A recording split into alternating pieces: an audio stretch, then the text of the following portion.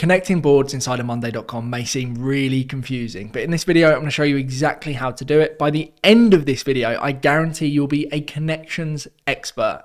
So I'm going to waste no more time, head straight over to Monday.com.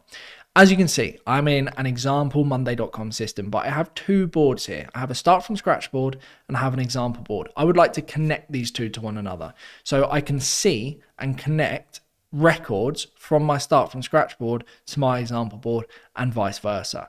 Really simple how we do this. We need to firstly go to whichever board you'd like and create a new column. So press the plus button on the far right hand side of your columns. This will allow us to create a new column.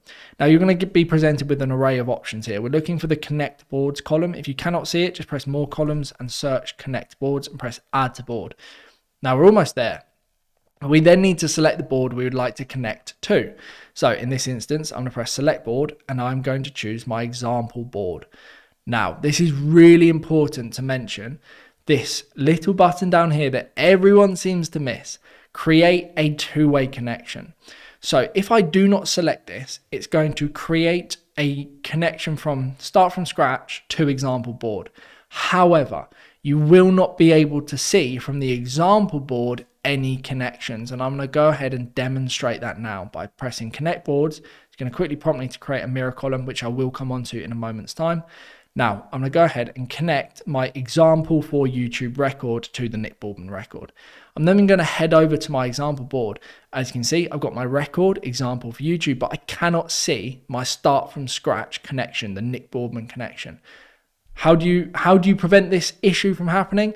You just need to make sure that you've pressed create two-way connection. The problem with this is you cannot backdate, you cannot reverse engineer this.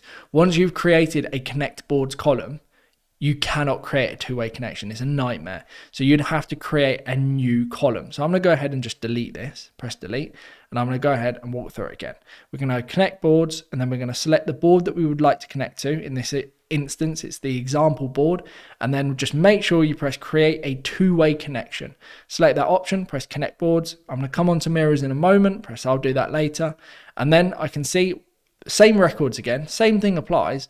I'm going to go ahead and select example for YouTube, head back over to my example board, and as you can see, this has populated and it is automatically connected. So now I can see my start from scratch Nick Boardman record from my example board, and this is what a lot of people seem to miss. So hopefully you don't miss this. You might want to rename the column, and now I'm going to come on to mirrors. So we've connected one board to another, and this principle applies for every single board. You can also have multiple connections per board if you would like to. And now we want to mirror information. So that means that I want to see information from the start from scratch board on my example board.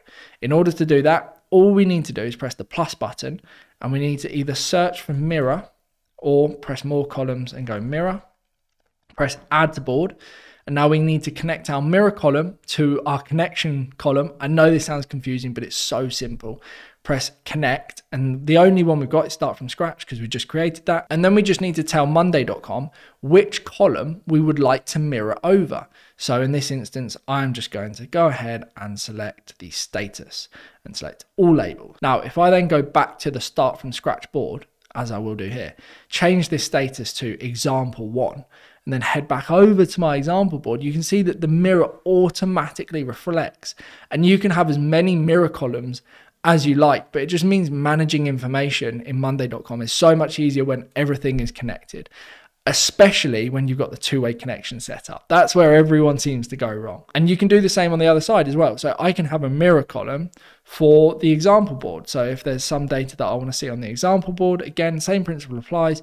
Mirror column, connect, select which column you'd like to connect to. So I'm going to select ABC, which is the name of the status column, and you can see it's working on it at the moment. I'll just change that to test, go back, and you can see that automatically updates.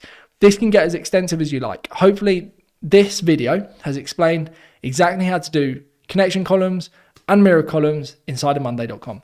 By the way, if you need any help setting up your Monday.com system, check out the link below. We'd be delighted to help. Now, thank you for watching, and goodbye.